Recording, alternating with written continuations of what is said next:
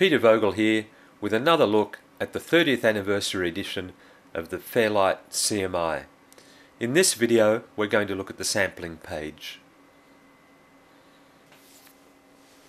The main features of this page are the level meters, the waveform display, the settings, an oscilloscope and a tuning indicator. The oscilloscope lets you get the level of the signal source right and also shows the rough tuning. Tuning is optional, but you probably will want to sample all your sounds at exactly the same pitch so that you can play them back together without further retuning. To get the tuning right, you play the note you want to sample at on the keyboard, and that value is shown above the oscilloscope. You then adjust the pitch until the oscilloscope shows exactly 2 cycles. When the pitch is about right, the zero crossing will fall on the crosshair. The tuning indicator, the lower of the 2 boxes, works like a strobe tuner, where the waveform becomes stationary when it's exactly at the right pitch.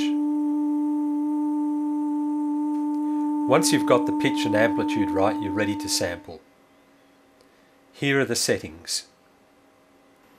First, the total sampling time. Trigger level refers to automatic triggering, and I'll set that to -5 dB. You can also set record handles, which makes the sampler capture the signal from the specified time before you start sampling until that time after you hit stop.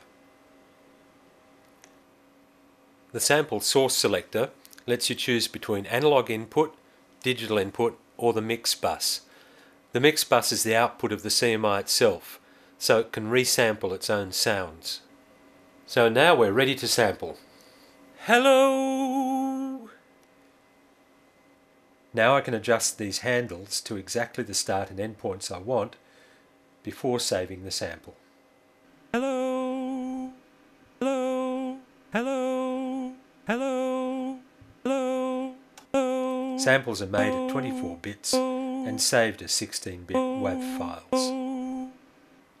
Now I'd like to show you the resampling feature. First I'm going to load a simple tambourine sound.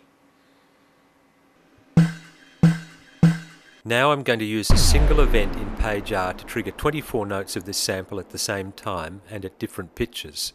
Because the notes play longer as the pitch goes down, you get this interesting tailing off effect. Note also that page R is sample accurate. That means that when it plays 24 notes at the same time, they really are at the same time and exactly in phase every time. Now I'm going to the sample page. I'll select the mix bus as the source and sample it. So now I've created a dramatic new sample which I can use as a new instrument.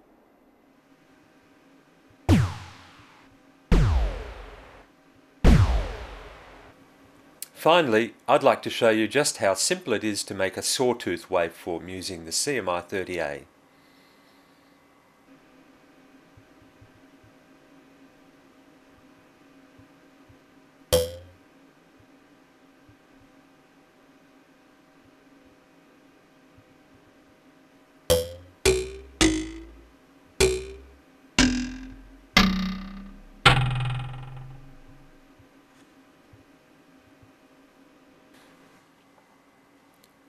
So that was a quick look at how to make samples with the CMI30A.